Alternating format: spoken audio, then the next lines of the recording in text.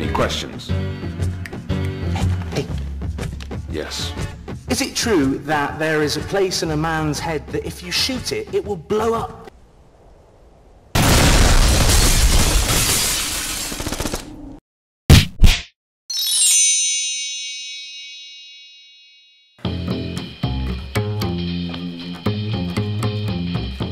Hey guys, Drew here with another episode of Gaming Obscurity, the show where we look at old games that may have been popular or at least recognizable when they first came out, but have since fallen into obscurity and kind of to the bottom of the bargain bins in terms of where we remember them and how often they come up in discussion.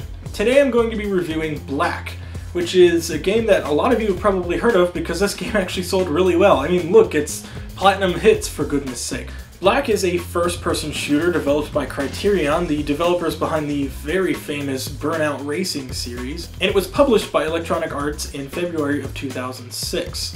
When they set out to develop this game, Criterion said that they wanted to do for first-person shooters what the Burnout series did for racing games.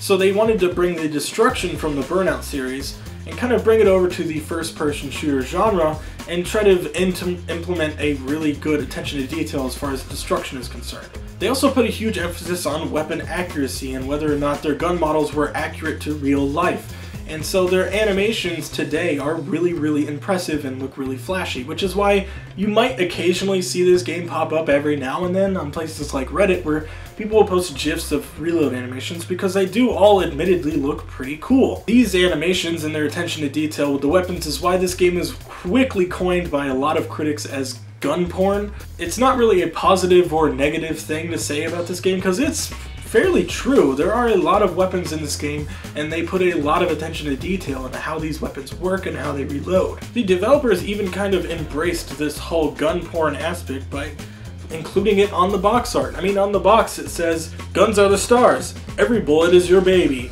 Bigger guns, louder explosions. Leave a trail of destruction. Get creative with your kills." They include those as the 5 rules of guncraft on the back of the friggin' box. So, yeah, they knew what they were doing and they weren't really ashamed of it. So they took the destructibility from the Burnout franchise and added it into a super hyper-realistic first-person shooter, and they tried to make something that was interesting and would shake up the industry. And like I said, it sold very well, so they kind of did succeed in shaking up the industry as they wanted to, but did they shake it up in the right way? And why has Black kind of just fallen into obscurity? I mean, if the game sold as well as it did, why does nobody really talk about it anymore? So in this review, I'm really going to delve into why those things are and why the game hasn't aged that well.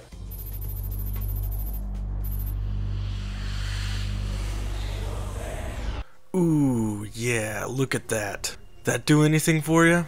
How about this? If you suddenly feel your loins tightening, you aren't alone. Since its launch, Black has been unanimously described as gun porn thanks to its highly detailed weapon models and reload animations. Every rivet and ridge on these weapons are fully captured here, and the game even goes out of its way to show the bullets correctly chambered in each weapon. Hell, the game even switches to a shallow depth of field so that whenever you reload, the only thing you can see is that sweet cluster of pixels. It's not all about the looks though, because every single weapon feels and sounds great. The entire game, for that matter, sounds incredible.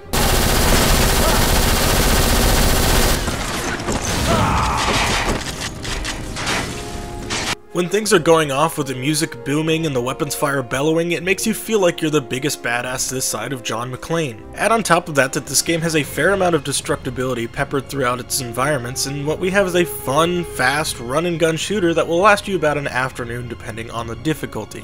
And yeah, that's it. There's not much else to see here. What, you want me to go deeper, analyze the game? You can't just accept that it's a fun romp and live with that?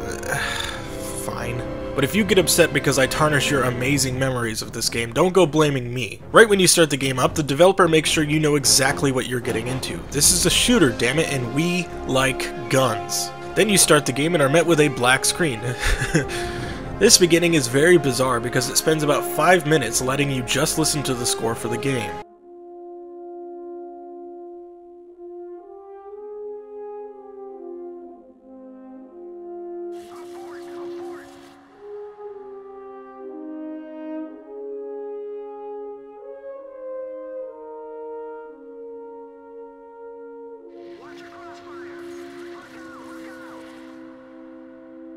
I'll be honest, I'm not a huge music snob, but what they have here is pretty good. For all I know, it's pretty generic mass-produced orchestral music, but hey, at least you can tell that someone put in a lot of effort with it. Then you get introduced to the story, or whatever this game considers a story. You play as Sergeant Jack Keller, a Black Ops operative with a bit of an anger problem. God damn it, somebody take out that RPG! Keller is trying to stop a rogue agent turned arms dealer named Lennox, but gosh darn it, he can't help but just destroy everything along the way. Seriously, the game openly encourages you to destroy as many things as possible. The game's goal is essentially to let you be the loose cannon cop who doesn't know what collateral damage is. Detective Ryan McCain is a loose cannon cop who doesn't play by the rules in Loose Cannon Cop who doesn't play by the rules. This is an awesome concept on paper and has potential to be really good satire for the modern shooter genre, but unfortunately they kind of squandered that potential altogether. Apart from maybe the last couple of levels, there is hardly any connection between the cutscenes in the game and the levels you actually play. That would be fine if you were actually playing the cool parts of the story, but no, you're just playing the in-between uninteresting parts. All of the cool moments, like Keller's interactions with Lennox, happen off-screen and are simply described in a cutscene. This happens countless times where you finish a level and then hear that something really cool happened just before the game faded to black. This means that the story is incredibly difficult to follow and is borderline incomprehensible. Let me try to lay out the story for you. Keller is getting interrogated by the CIA because he blew up a bunch of shit hunting a terrorist group called the 7th Wave. It turns out that one of the members of the 7th Wave is an ex-Black Ops soldier named Lennox who used to work with Keller. Keller and his team then set out to find Lennox. Some more convolution happens and Keller's friends and colleagues are killed, and then he learns that Lennox is being held in a Russian gulag. Keller then finds Lennox, disobeys orders, tortures Lennox for killing his friends, and then kills Lennox. All of this is being told to us from an interrogation room, and almost all of these points I mentioned are off-screen moments that you only hear about rather than playing for yourself. This gets frustrating after a while when you start to realize that you aren't really playing along with the plot at all. You kind of just play missions around the plot and story just kind of happens. Nothing is connected and nothing makes sense. To add insult to injury, this game has one of the most abrupt endings and hardest sequel baits I've ever seen. After Keller admits to killing Lennox and stating that if he could, he would do it again, the interrogating officer informs Keller that Lennox somehow escaped and is in fact alive.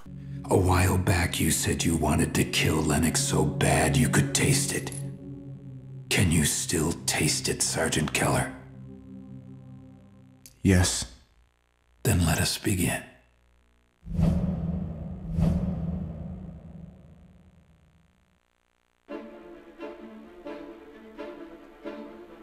The game drops this as if it's some massive twist, but considering we've never actually seen Lennox, we as a player don't really give a shit whatsoever. The story in this game, for all intents and purposes, is just bad. There is kind of a huge explanation for why the story is so bad, though. The developers at Criterion focused first and foremost on creating a bombastic action movie experience. They developed the gameplay and the levels independently of the story to try and create a game that was fun to play before anything else. They didn't care about telling the story, they just wanted to create a fun, turn-your-brain-off kind of experience like an action movie. In doing this though, they forgot that most great action movies are so good because they have a lot of heart and soul built into them by their creators. We're police officers. We're not trained to handle this kind of violence.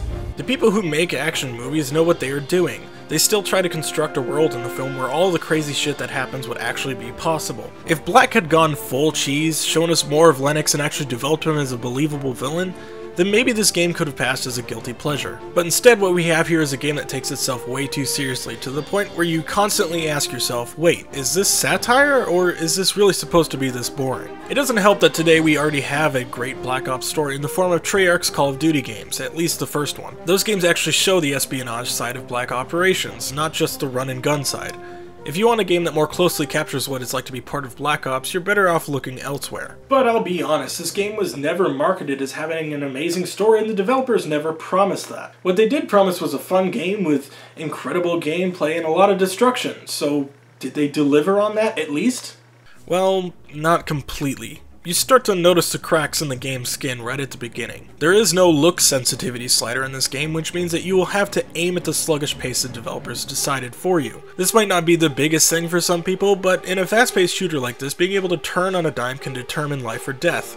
and can cause a lot of frustration if you can't do it right. Your character just feels so slow, made worse by the fact that you actually move slower when you strafe left and right. This makes combat immediately feel sluggish, almost like you're driving a tank around rather than controlling a human being. As far as the actual combat is concerned, like I said before, it looks and sounds satisfying enough. However, none of the weapons in the game aside from the explosives and the shotguns have hardly any stopping power. When you can't get that lucky headshot, enemies take forever to go down with standard weapons. Each automatic weapon in this game feels like a pea shooter that barely does any damage. It's not that enemies are bullet sponges either, because they can be taken down easily by a single sniper bullet, a couple shotgun shells, or a single magnum shot. It's just the automatic weapons in the game that have a hard time killing anything, and as a result you quickly learn that they're essentially useless. Oh, and there are hidden areas in the game that give you cool weapons and collectibles, but almost all of these areas can only be accessed by blowing the door open with a shotgun. Yes, only a shotgun. Not a grenade, not an RPG, not a heavy machine gun, only a shotgun. This means that you quickly learn that shotguns are basically this game's versions of keys, and that you need to have one on you at all times. In the end, you really only have one available slot open for other weapons. There are a ton of cool weapons in the game, but thanks to the game's restrictive design, you never get to experience any of them for too long. And if you think I'm exaggerating saying it's restrictive since you only need shotguns for collectibles, then get ready because that's only a small part of a much larger issue. Each level has a primary objective and anywhere from 8 to 16 secondary objectives. These secondary objectives are sometimes things you can complete naturally, like clearing a location or progressing through the level. Other times they're finding collectibles throughout the map. What then becomes a problem is that the game requires you to complete a certain amount of these secondary objectives to progress through the game. On normal difficulty, I was usually required to complete 3 secondary objectives to progress. This was easy enough and never really caused me a problem. However, on higher difficulties you're expected to complete more secondary objectives, and the highest difficulty requires you to complete all of them to progress. This means that the game forces you to hunt for collectibles and complete optional objectives. Wait, do you hear that? That's the artificial difficulty alarm! Oh boy! But seriously, this is only done so they could extend the length of the game a bit and add some, replayability to the game? I'm sorry, but forcing people to complete optional objectives isn't my idea of replayability. This method does work as intended though. I could see these difficulties easily adding an extra 2 or 3 hours to the game's runtime. But how much of that time would you actually enjoy? That's my biggest gripe about this game, and it's one that I've actually run into a lot while doing this show. After a while, every encounter starts to feel the same. You fight the same enemies in very similar environments with the same weapons and the same objective: go here and blow shit up. Even the massive explosions get dull after a while.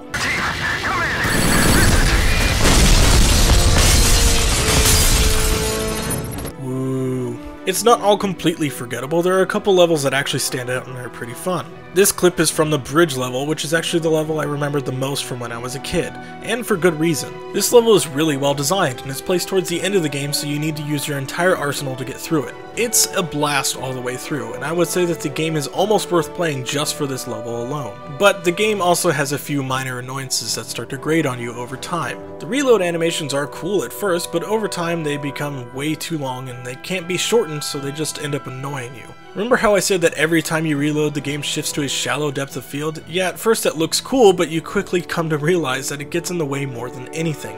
I can't tell you how many times I almost died because I couldn't see what was happening or because I was stuck in an animation. This is where the game's gun porn emphasis starts to drag it down a bit. The developers spent so much time making sure the weapons looked and sounded great that everything else fell to the wayside. Even the game's touted destructibility isn't anything to write home about. Maybe in 2006 being able to destroy a few boxes and a wall every now and then was impressive, but it certainly isn't now. I don't think these problems are the reasons that Black fell into obscurity though. 2006 was a big year for next-gen hardware and people were making the switch in droves. I remember buying Black on launch, but not long after I shifted my attention to that new, shiny Xbox 360 that symbolized the future. I feel like Black was overshadowed by this impending hardware, and things weren't helped by the fact that Criterion had no plans to port the game over. The final nail in the coffin was the fact that the game wasn't released for PC, meaning the game was doomed to be left and forgotten on the already dated consoles. Maybe if Black saw a PC release or even a re-release on Xbox 360 and PS3, things would be different now. Black could have been a huge franchise, but since the developers decided to gimp the game's launch, it was doomed from the word go. We could pinpoint Black as being a huge inspiration for games like Battlefield Bad Company with its destructibility, or even Call of Duty Black Ops with its story. And Black actually sold pretty well, so an argument could be made that it in fact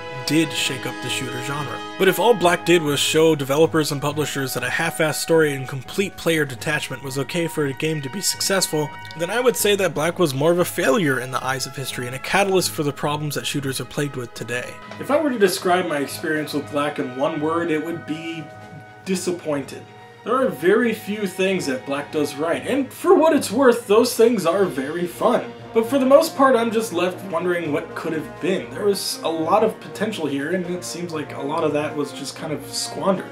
You could describe Black as the antithesis of a game like Half-Life 2. Both sought to shake up the shooter genre, but went about it in completely different ways. Both were successful in their own right, but I think there's a reason that one is still held in high regard today, and the other has spent most of its life in the bottom of bargain bins. Apparently at some point a sequel was planned for Black, but it was eventually scrapped by EA, probably due to lack of interest.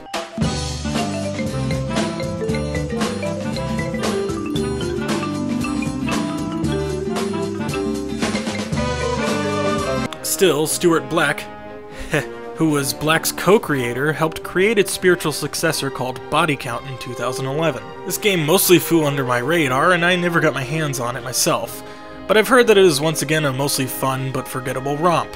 Since Body Count didn't sell nearly as well as Black, it is probably safe to say that the franchise is dead and gone. Like I said, I enjoyed my experience with Black for the most part, and I can recommend it to you if you can find a copy. All I would say is to only play the game until you start to get bored. Once that happens, you'll have seen everything the game has to offer already, and if you just drop it right there, you won't really be missing much. Who knows, maybe you'll find something you really like. But for me, I'm just reminded once again that nostalgic memories are that, memories. Whenever we try to relive those moments that we hold so dear, it never ends up meeting our expectations, tarnishing the memories in the process. So if you remember Black and remember loving it, maybe you should just leave it at that. I know I wish I did. The game is just much better as a memory. Alright, that is the end of the video. I hope you guys enjoyed this review. Have you guys gone back and played Black? How was your experience? I found it just completely generic and boring, and then it just ended before I could really get into it. Let me know in the comments if you played it yourself or if you remember playing it.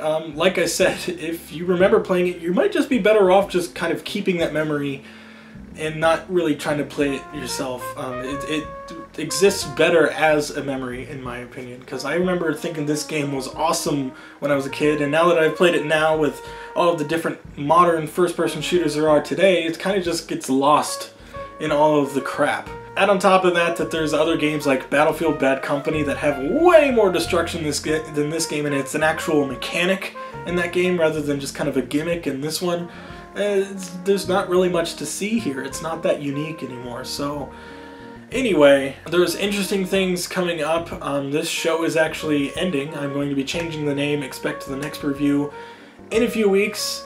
I might actually take a week off to kind of prepare for things. I want to go about the show in a different fashion. The format will probably be almost exactly the same, but as far as like the quality of video and planning a little bit ahead of time, that should go a little bit better. As it is right now, I'm kind of making these videos in 1 week each, so it's kind of stressful. I want to kind of change that so that I have them kind of staggered.